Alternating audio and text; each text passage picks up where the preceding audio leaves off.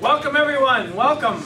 A warm welcome, a very, very warm welcome to the Toastmasters International District 30 Northwest Division Area 1 Humorous and Evaluation Speech Contest.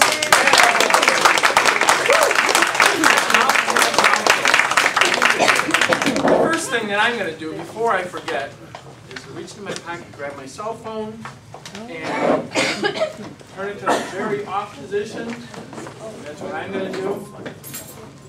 And ask everyone to do the same thing. Put your weapons of mass distraction in the silent mode. And another thing before I introduce our Toastmaster this evening is to recognize a few folks who have joined us this evening.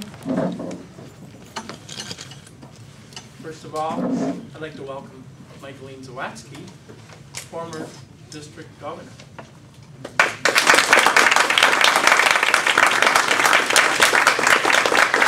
And with us this evening, too, is our division governor, John Labby. Our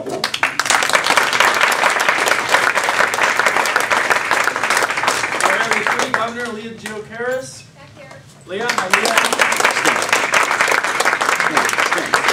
Our Area 4 governor, Iqbal Acha. There we are. And our Area 5 governor, Christina Parhas.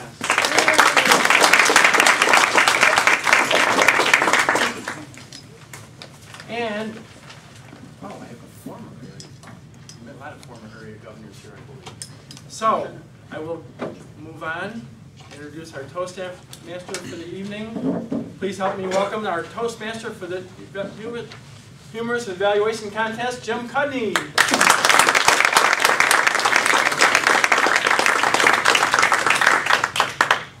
Thank you, Dean, and welcome. Fellow Toastmasters and honored guests, thank you so much for coming out tonight for this contest. It's always a lot of fun, particularly the humorous speech contest. I see that the weather has cooperated with us in terms of it being a fall speech contest. I know I enjoy that weather quite a bit. Of course, it's still summer, and I'm not going to be cheated out of the last few days of summer.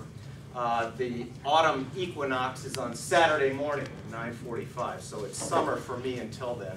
In case you were wondering, it's also on Saturday, 91 shopping days left until the end of the world.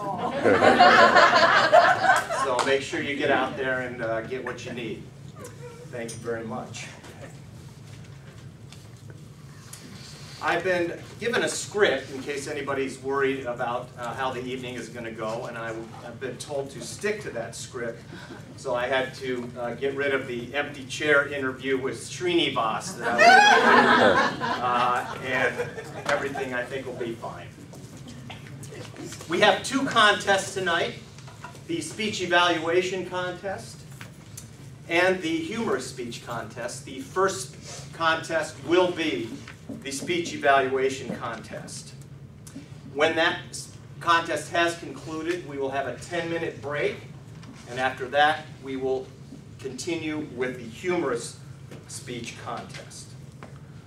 Contestants, timers, ballot counters, and sergeant of arms have all been briefed prior to the beginning of this contest.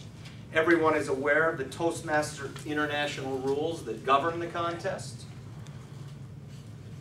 No one should enter or leave the room during the contestants' presentations. If time permits, during the 1 minute of silence between the presentations, you can leave the room if necessary. With that said, let the contest begin.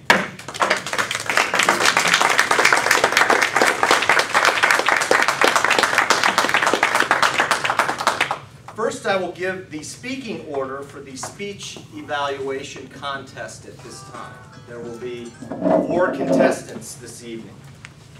Contestant number 1, John Pagel. Contestant number 2, Martina Matizin. Contestant number 3, Michelle Auk. Contestant number 4,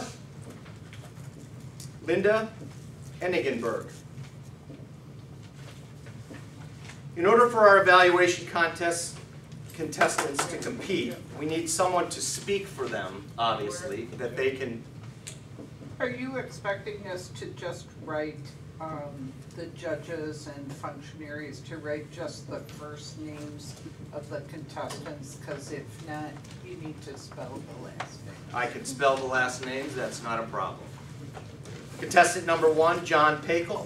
I'm sorry, I didn't know they were on the left. Ah. Sorry. Obviously, I was not aware of that either. Otherwise, I would have pointed out to you that the names are on the left, that you can take those, no problem. And now for our target speaker, please help me welcome to the lectern Amy Atcha.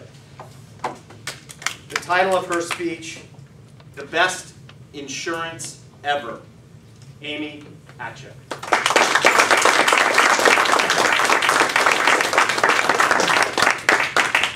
Fellow Toastmasters and honored guests, insurance. Insurance is a form of risk management, something that we need when an accident happens, perhaps when a tragic accident happens, or maybe even when we just need a little bit of help. So we're all familiar with the most common types of insurance and probably have them all. Medical, life, auto, and homeowners.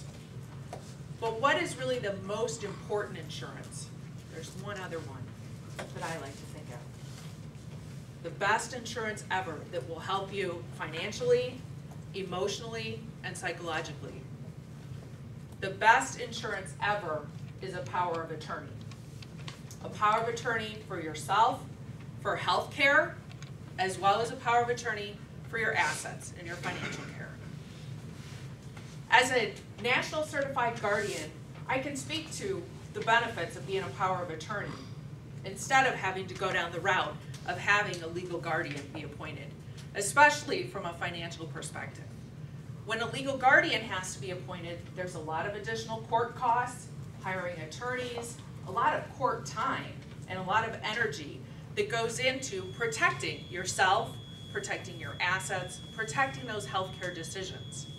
With the power of attorney, you can bypass a lot of these costs. So from a financial perspective, you're much better off getting that power of attorney and having it put in place well ahead of time, just to protect you from those initial costs of setting things up, of keeping things moving, of getting things going while you're in that very unstable, perhaps tragic situation. Now from an emotional standpoint, a power of attorney is also very helpful. As you know, if there's an accident, whatever kind of accident it is, you're usually in shock. You usually don't know what's going to happen. Oh my gosh, what's going on? Whether it's yourself or one of your loved ones that this is happening to. There's first the disbelief, then there's the fear, then there's the sadness and the grief that are all involved. Now, a power of attorney will not take those feelings away from you and should not take those feelings away from you. Instead, that power of attorney will let you have those feelings. It'll let someone else take care of the burdens of everyday life so that you can feel those true emotions that are going through you and really be there in that situation so that you can be with your family, be with your loved ones, or just simply be and let it all soak in. As you sit and think, well gosh, when a tragedy happens, life doesn't just stop. As we think of it, life does. The world, it seems that when you're sitting there, the world just stands still and everything is still going around and you're just overwhelmed by it. A power of attorney can step in and help you out in those circumstances. Psychologically, a power of attorney is a great peace of mind. It's somebody who's there in the background, holding you, holding care of your assets, holding care of your health care decisions, so you don't need to, especially in those tragic times when something does happen. It's already put in place. So you might wonder, why is this so important to me, and why do I feel such a need to have a power of attorney? Because of my history, my background. At the age of 42, my brother suffered a heart attack, and he lost oxygen to his brain. He didn't recover, as some people hopefully do. Instead, he ended up in a situation where he would have benefited from a power of attorney, but he didn't have one. So as we were all gathered together in his hospital room, and Mom and Dad were there, and my brothers were there via phone, because we are literally scattered all over the globe, you're sitting there in such an emotional shock that this man, who is a vibrant 40-year-old, at just a few days before is now laying there, as you can imagine, in the hospital room with tubes and ties going everywhere, with not a thing you can do to help him out. And yet all the while, the outside world is still going around. It's still there. The bills still have to be paid, the mail still has to be picked up, and those nurses and doctors, they don't help much either, because they're in there badgering you with questions and decisions, and what do you want to do, and what about feeding tubes, and what about life support, and what about this, and what about that, and you're just sitting there not knowing what to do. And had we known at the time what a power of attorney was and what a power of attorney could do for us, we would have been so blessed.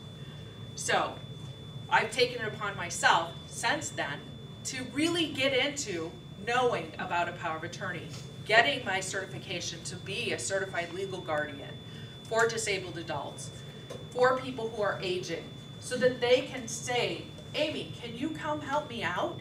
Can you stand by my side and be my peace of mind in the back of my room, waiting there, just sitting on the side, so that just in case I need you, you'll be there. And we can agree to whatever we want to agree to of how much authority I have, but we'd have that arrangement going. Have it before you need it. Prepare before you have to be in that situation. Get the best insurance ever, a power of attorney.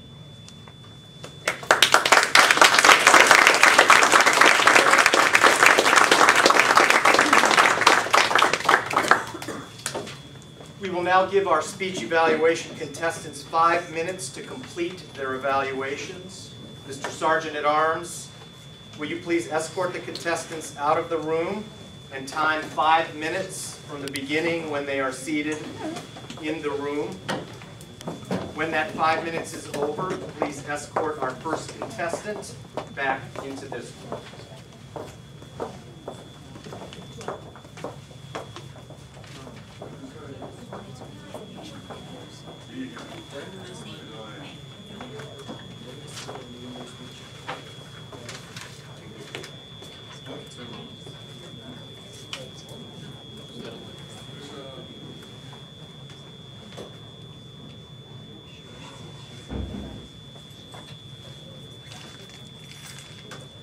Now ask the timer to time 5 minutes, please, for us in this room as well. Thank you.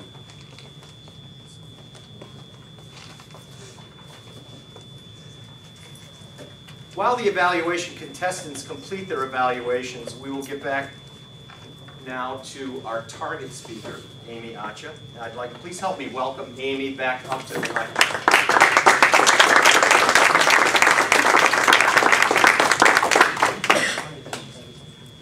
Amy, what club are you with? I am with Masters of Opportunity in Schaumburg at the Schaumburg Library. And when does that meet? On the second and fourth Thursdays. Sorry, check. Great. So someone else in the room. Yes. We're related, obviously. And how long have you been a Toastmaster? I've actually been part of the club for about 5 years, but I kind of go for a while and then get busy with life, and then go for a while and then get busy with life. So it's taken me a little while to get all my speeches done. Understand. Toastmaster on hold. We're all Yes. familiar with that that mode, but that's one of the beauties of Toastmasters, of course, is that we can all progress at our own pace. I'm going to pull out your biographical information here that we were working on just prior to start here. It says here you've My writing. yeah, you have written 2 books. I've written Is that 2 correct? books. Wow. Yes. The first book is a book called Me, and it's actually a book that you write about you with help from me. And so it's called Me because you write it about yourself. And then you leave it on the shelf, and that way it really is a book that would help somebody who does need to step into your shoes as a power of attorney or as a legal guardian to know what your life is all about. So you put in all kinds of information about who your friends and family are, but also who your doctors are, whether or not you have a will, whether or not have you a safe deposit box, and then of course all those end-of-life decisions that you may or may not feel comfortable communicating with the rest of your family. So it's easier to put it into a book. Then you can just tell your family you have this book. Well, that makes a lot of sense. We're all, of course, familiar with recording all of the items in our house in case it burns down, which happened to me once, and I hadn't recorded any of the items. It was also We a don't very ever think of that freeing until the end. experience at the same time. So it says here your interests include reading, writing, speaking, and obviously the speaking portion. What are you reading these days? My favorite books really are James Patterson type of books, the murder mysteries. Although, you have to keep up with what's going on, so there's been 50 Shades of Color. You gotta keep up with all Different that, books, yeah. different books. So, Good deal. yeah, but lots of different things. That's great. I actually joined a neighborhood book club a couple of years ago. Did they just read to 50 force Shades? No, we have not read that. I'm not sure that one will be coming up anytime soon. My neighborhood group, but that's great. And whereabouts is your home? In Hanover Park. Okay. So I had a bit of a drive here this morning, Great. or this evening. But actually on the way here it was nice. I also love to go bicycling. And so on the weekends, my husband and I would jump on the bike and bike like the whole day on Sunday. So as we were driving up here, we were noticing all the paths. There's Prairie Trail that's not too far. Looks gorgeous. So we'll have to add that to our list. There's a lot of great trails in the area. I have a good friend who lives on the south side who actually rode his bike all the way up into this area on one weekend and then stayed with us.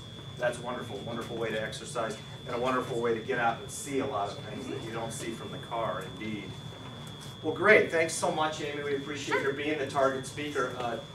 Dean was telling me that you have been a target speaker now two or three times in the last couple of weeks. So obviously one of the beauties of Toastmaster is the evaluation portion. I'm not that much of a glutton for punishment, but it certainly is a great way of getting different people's perspectives on the ways that we can improve our speaking. So thanks so much, Amy. Let's give Amy a great round.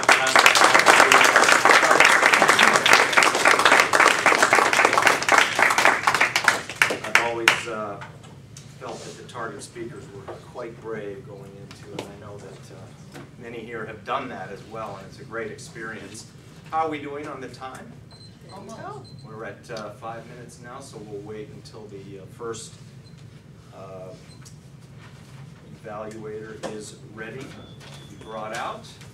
They probably have a few more seconds than we did as they were getting everybody settled in there.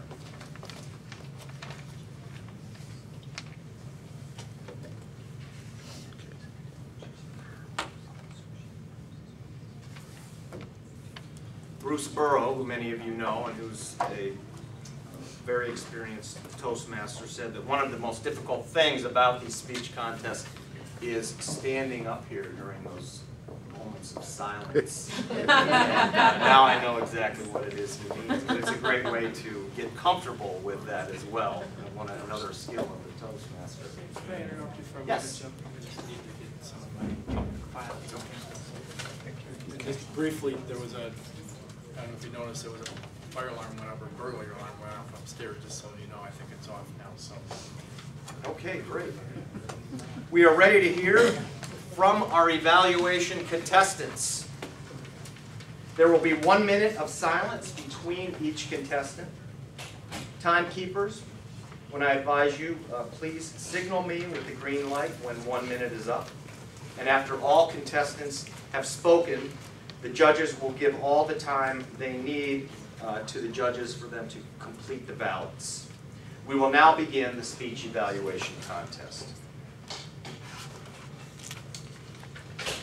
John Pakel, evaluation contest number 1. Evaluation contest number 1, John Good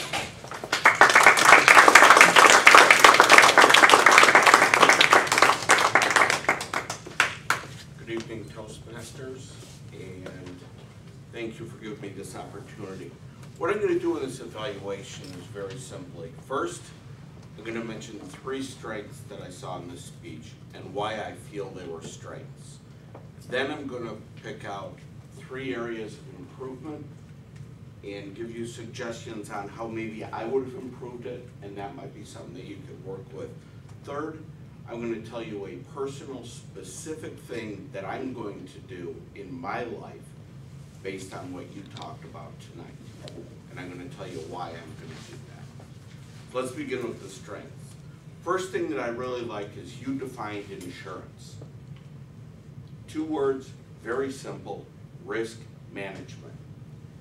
And that covers life insurance, health insurance, auto insurance, power of attorney, all of them. 2 words, real simple, easy to remember. I like that. The story of telling your brother and his heart attack. My brother died a little over a year ago at the age of 48 of a heart attack. I can hardly tell the story of the surrounding 6 months prior to that without getting a little choked up. The fact that you were able to tell that story and not be choked up is really impressive. And it made your speech stronger because it brought home the point that insurance is important. I have a very tragic story on why it's important to me, and you wanted to share that. I really liked that. The idea that the power of attorney is an important, the most important insurance, is you gave, the picture that I got out of it was kind of like an umbrella policy. Everything falls under the power of attorney. And that was another easy thing for me to image. Now we're going to go to areas for improvement. The positioning of you in the speech. I like the fact you're out here.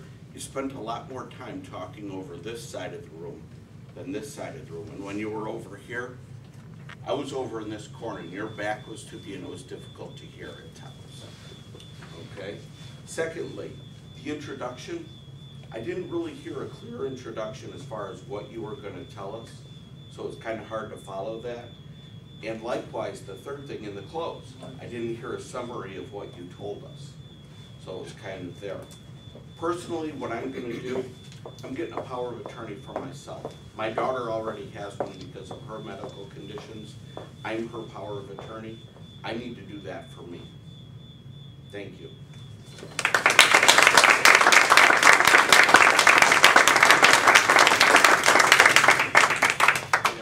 Silence, please.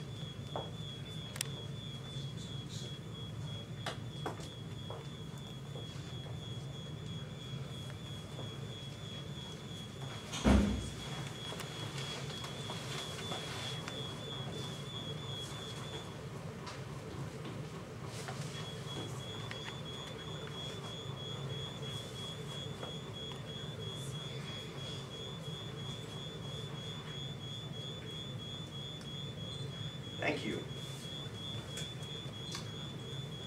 Evaluation contestant number 2, Martina Matizin. Evaluation contestant number 2, Martina Matizin.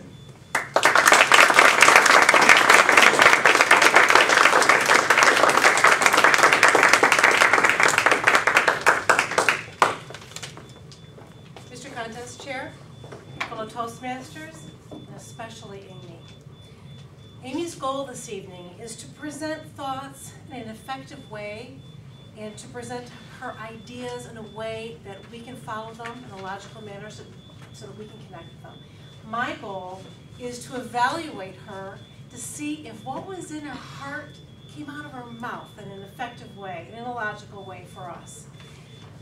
I felt that her strongest attribute was her voice in addition to her manner. I had confidence in you immediately. You have a very natural and comfortable and easy way of speaking, and I connected with that right away. A power of attorney is someone that I need to have confidence in, and I had confidence in you right away. In a position of authority, it would have been all right with me if you used the lectern, because that gives you even a little bit more of that authority. I found that when watching your movements, I had hoped that you would relax your arms and put your arms down a little bit, only because crouched arms tend to give us a sense that you're a little bit unsure of yourself, and I want to be very sure of you. I thought that you did a couple of really smart things. You talked about a legal matter, but yet had strong emotional element to it, and you talked about that. And you talked about the reality of trauma. But I wanted to know earlier, really, what is the power of attorney? I'm so glad that stopped beeping. More specifically, I thought that your presentation over here to the side disconnected me just a little bit on that side. So how, in a serious presentation, how do you use the stage?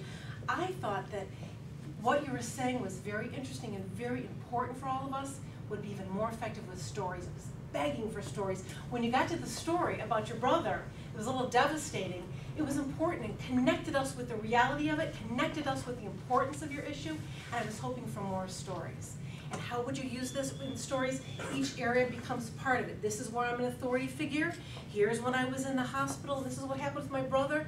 And this is where I'm going to be when I want to tell you that this is an important part of your experience. I thought that Amy's presentation was strong in her authority, begging for some stories. And I thought her ending was very smart and very short. The best insurance is the power of attorney. I'll follow her lead and make my close as short and sweet, add power, add stories. Mr. Contest.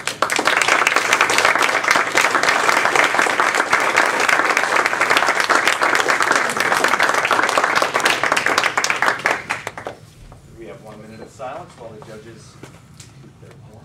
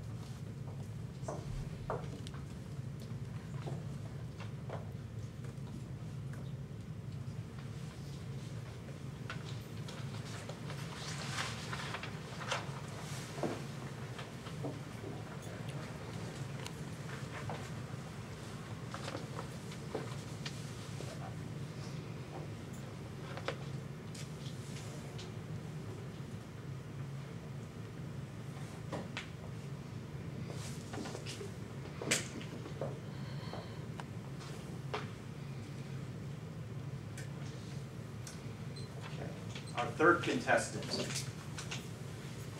Michelle Auk, evaluation contestant number 3. Evaluation contestant number 3, Michelle Auk.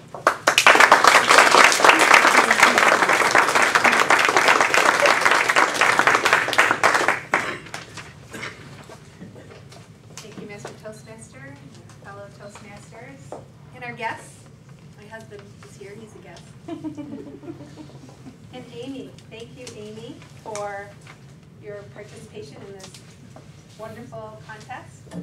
Thank you for your willingness to come out here and give a speech to all of us and receive 4 different evaluations. That's going to be great for you.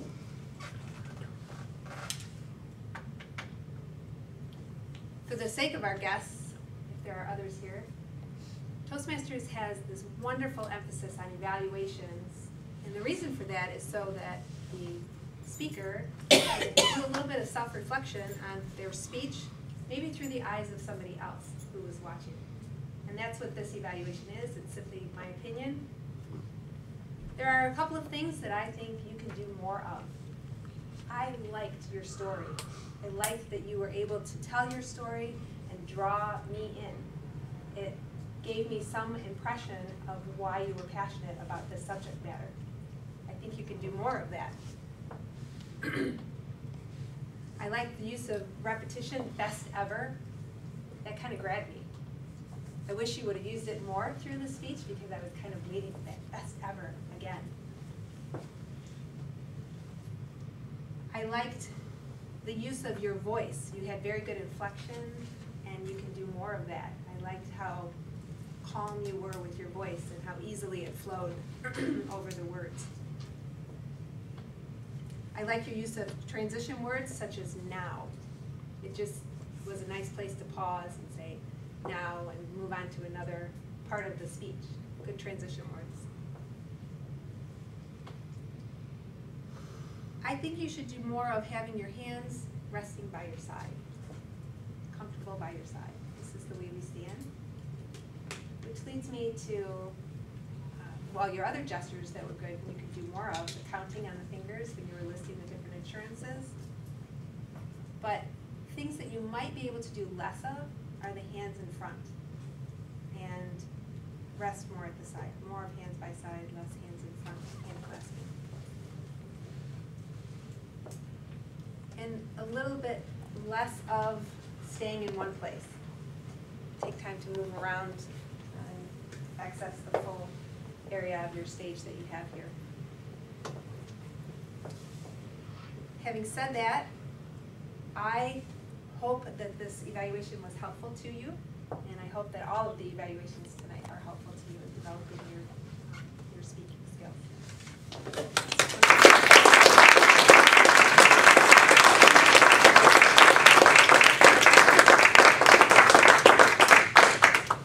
We have 1 minute of silence, please. Sorry.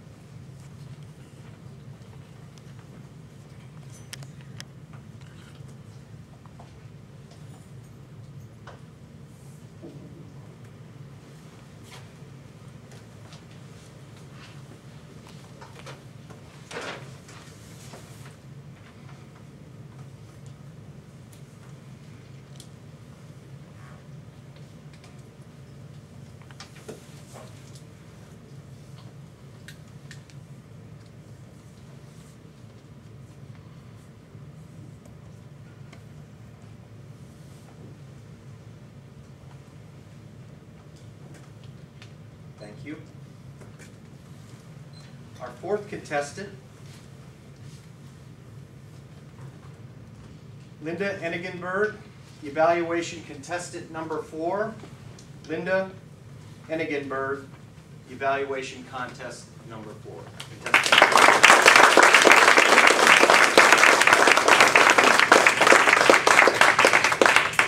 Thank you, Mr. Contest Chair, Mr. Toastmaster, fellow Toastmasters, guests, and Amy. Amy, thank you for giving this topic. This is something that applies to everyone in this room. We all have insurance. We all need insurance. Right off the bat, you caught my ear, especially since my son and I have been dealing with insurance companies for nonstop for a week. I'm wanting to listen. But then you took it a step further. You talked about home, auto, health, life, so on down the line. Okay, we tick those off, we know we need those. Then you said, but I'm going to talk about a different kind of insurance. Peace of mind insurance. And then you made me want to listen to you even more. You gave an informative speech, but you put a nice twist on it and applied it to my life. So right off the bat, I appreciate you choosing that topic and then coming up, qualifying yourself as someone who knows what she's talking about. You gave us some personal background as to why we should listen to you. Very important, especially in an informative speech. Very well done with that. Then you talked about the comparison, the legal versus the emotional insurance, and you've got that hook, the practical versus the emotional. you're pulling us in. Nice job qualifying yourself, giving us the topic. Couple opportunities, mechanical, very simple. I love that you're very confident. When you got up here, I thought, that's a girl who knows what she's talking about. She's qualified to speak. So use your confidence. Get up here and command this entire speaking area. You have a tendency to want to pray. And this is fine once in a while, but it's okay to be confident. And I own the speaking area. My hands are okay here. They're okay up here. It's okay, just be yourself, be confident. The other thing I noticed is I love that you favored this side of the room because I was sitting here. However, they would have liked it if you could have walked over here and maybe talked to Amy a little bit. She looks like a businesswoman, needs insurance information. Stopped in the middle and maybe made sure that Valerie was looking at you as well. So don't be afraid to use your speaking area, especially when we have one this wide, so your entire audience feels engaged. Finally, where you really drove it home with this speech is the choice of topic, and I want to reiterate that. When you give an informative speech especially, it's hard to find something that engages your entire audience. If I'm going to talk about skiing, you might lose half your audience or more. They're not going to want to listen. Insurance applies to everybody. It's a great topic choice for informative speech, and then putting the twist on it, making it personal. Personal. Why do I want to listen to you? And then a call to action. You told us what we should do and how we should do it. Nice job wrapping that up. You explained what you were going to talk about, so I didn't have to guess. You qualified yourself. You gave lots of detail. Outstanding job. We all have it. We all need it.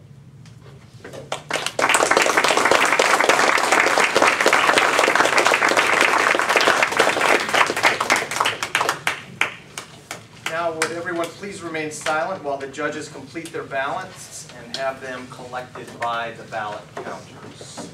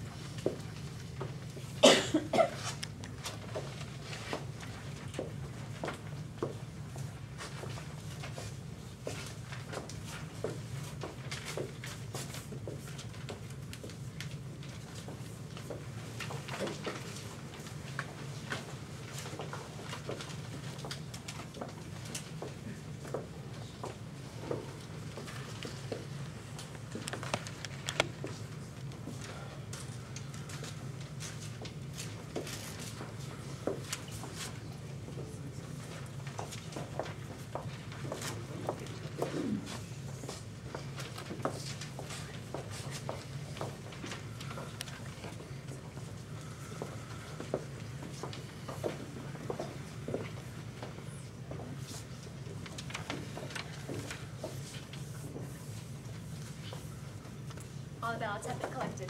Okay, thank you.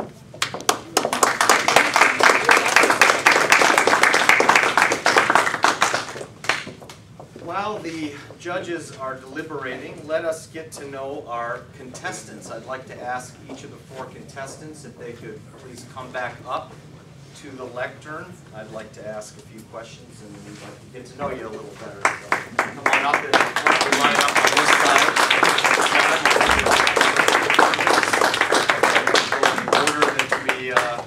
We went in here. There's a lot of people out there.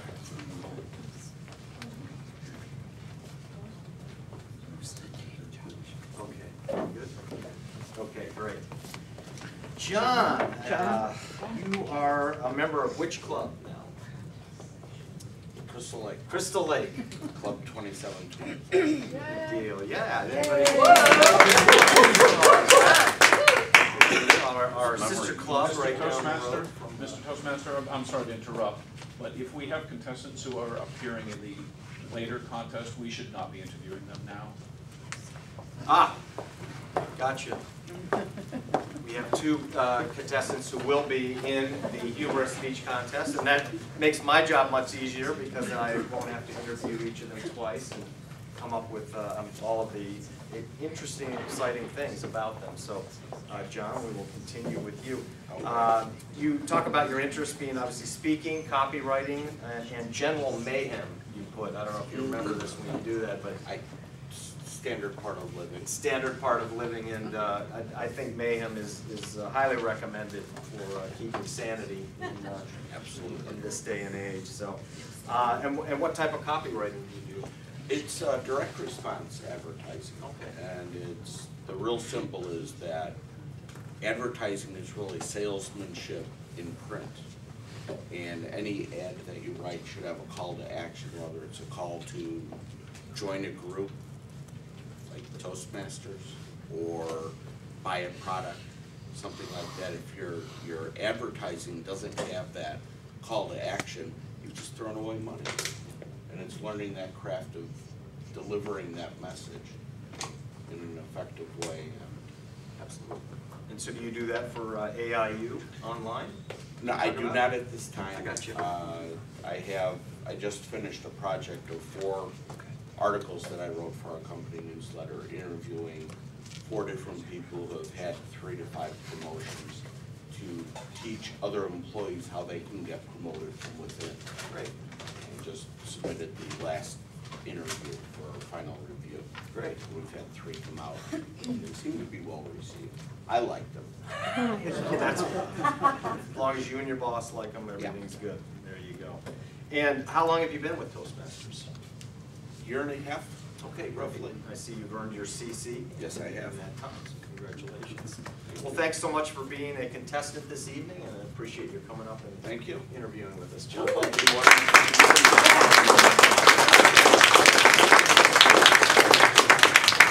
Michelle Out, I know what club you're with. Yeah. Crystal Clear Toastmasters. And when does the Crystal Clear Club meet? We meet Thursday morning, 7:30 in the morning. Early risers, come on out. Exactly. Yeah, come on over here. Thank you. Let's see, you've been with Toastmasters how long? Well, this year I forgot my age.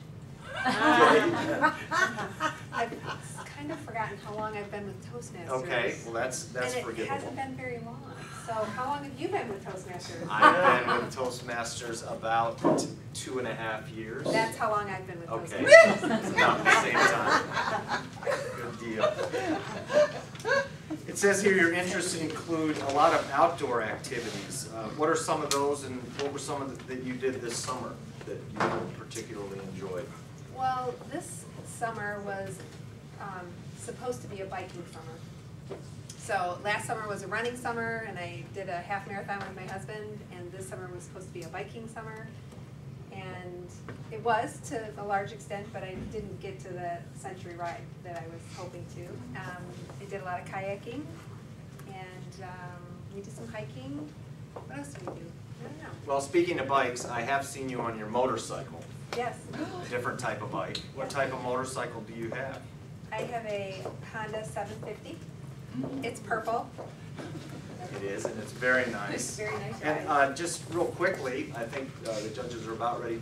Tell the audience about the trip your son took with your dad this summer. Yes, well, my son is 19 years old and graduated from high school in May.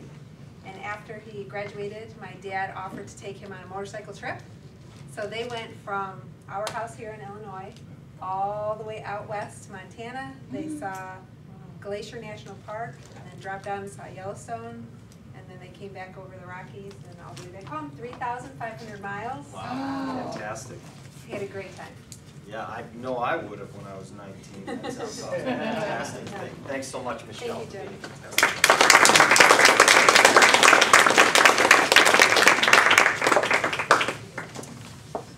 At this time, prior to our 10-minute break, I would like to introduce our Northwest Division Governor, Mr. John Labby, for a few announcements.